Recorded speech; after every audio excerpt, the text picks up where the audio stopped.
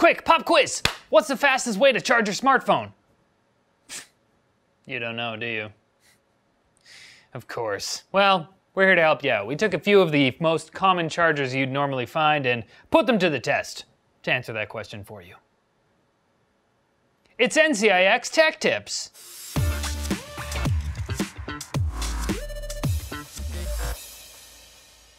Almost everyone has a smartphone nowadays. I mean, it's pretty much an essential tool in today's society at this point. And most of us use our devices so often that we have to charge them at least once a day. So of course, we wanted to know what the fastest way to charge your device was. We grabbed a few common chargers that are available and decided to see which of them actually charge your phone faster. Now, by now, most techie people anyways know that you want a charger with at least 2 amps to charge your device fast enough so that you won't grow a castaway-style beard before your phone's topped up. But does that actually mean you're pulling 2 amps from the wall? What about voltage and wattage? Science stuff.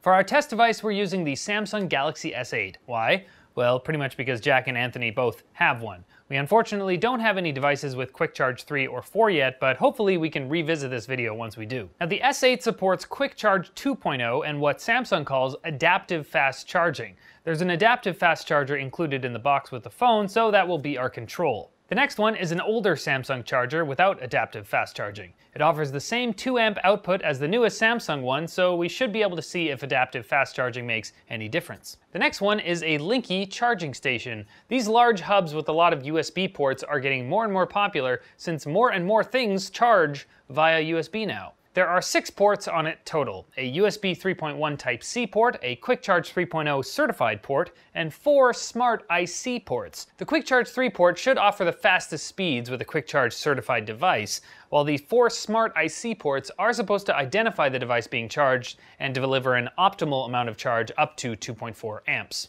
Now, Smart IC chargers work by reading the resistance of the battery as it charges and offer a simplified version of quick charging. When a battery is near empty, it can offer more current to help charge faster than normal.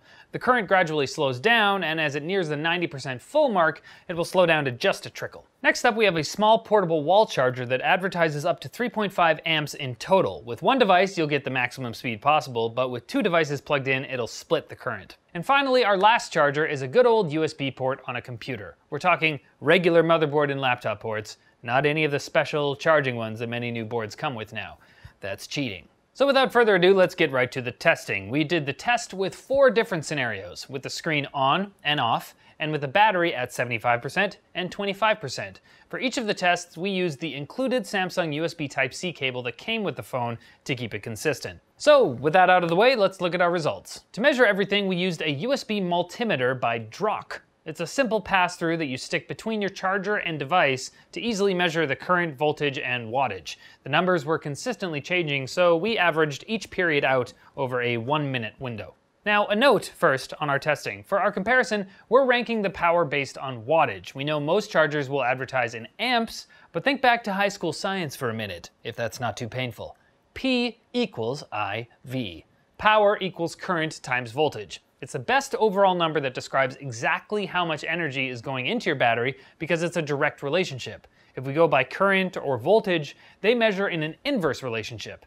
For example, a charger could provide 2 amps at 5 volts, but it would provide less energy than a charger that gives 1.4 amps at 9 volts. Now let's look at our graph. Right off the bat, we can instantly see that charging is much faster with the screen off than with the screen on. The results with the phone powered off were the exact same as with the screen turned off, so we left that off the graph just to make things simpler. With the screen on, all of the results were pretty similar. All of our chargers provided an average of 5.1 watts. The difference between 75% capacity and 25% was small enough that we chalk it up to margin of error. The one big difference is a standard USB port. This poor thing offers just 2 watts of power no matter what, and really should just be used to transfer data instead of charging your device if you're in a hurry. Now once we turn off the screen, things start to get interesting.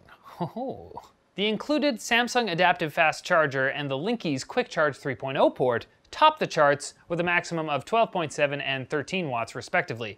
What's interesting is that in both of these scenarios, the phone is pulling around just 1.2 amps. It's actually the voltage that gets boosted all the way to 9.1 volts in order to provide more energy. Both chargers also provide more energy when the battery is almost empty compared to when it's almost full. And this makes sense since it falls perfectly in line with Qualcomm's quick charge specifications. We even filled up all of the ports on the Linky charging station, and with 5 phones charging at once, it was still able to maintain these numbers on our S8. The next fastest charger was the white Samsung charger, which was able to just barely beat the Linky's Smart IC ports by less than 1 watt.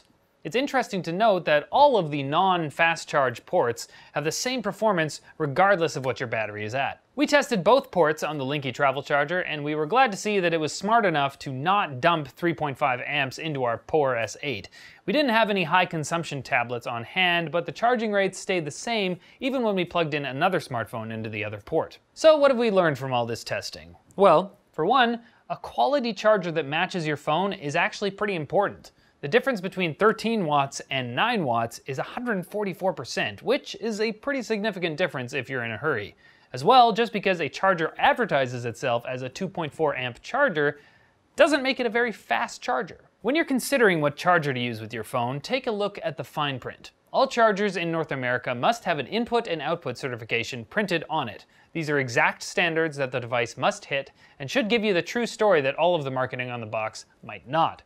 All of our chargers tested had a 5-volt output, but our 2 fastest chargers that supported Qualcomm's Quick Charge also had a 9-volt specification listed as well. And that about wraps up this slightly more technical video. We know there are a lot more scenarios out there that we couldn't test yet, but let us know in the comments below if there's a charger you want us to test in the future, if you're really passionate about phone chargers. Thanks for watching, guys. You can click here for previous videos and check us out on Twitter over there, but as always, like the video if you liked it, comment below for fans with benefits, and subscribe for more videos like this from NCIX. And now I'm gonna go charge all the things with, and they're gonna go so fast. Oh.